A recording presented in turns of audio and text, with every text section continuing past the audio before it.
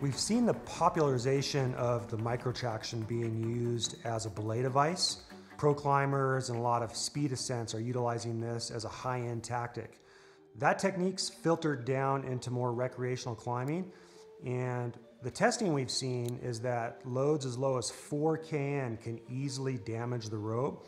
So the AMGA recommends that you limit the use of Micro Traxions to low load scenarios. Scenarios such as low angle snow, maybe low angle ice on a mountain, or even low angle slabs if somebody's moving quickly. Initially designed as a rescue device, a progress capture device, and it's being used in these other scenarios now, but that's not what it was designed for. Extreme caution needs to be used if you're using a Micro Traxion as a belay device.